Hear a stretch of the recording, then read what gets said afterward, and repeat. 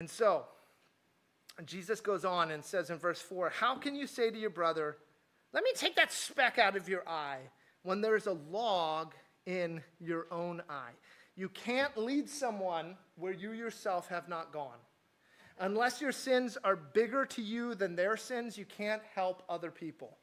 Trying to get something out of someone else's eye, you don't know the pain, you aren't careful, because you haven't actually done it yourself.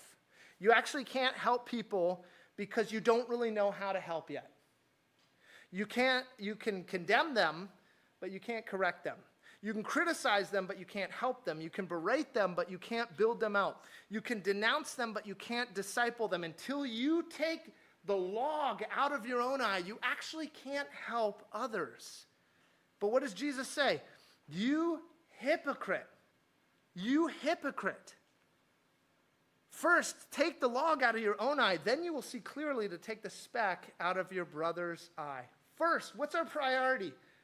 We're not to never judge. We're not to never make moral indictments. But what's our first priority? As we read through this text tonight, and Ezekiel says some very hard things to the pagan nations, we don't go, oh, that's interesting history.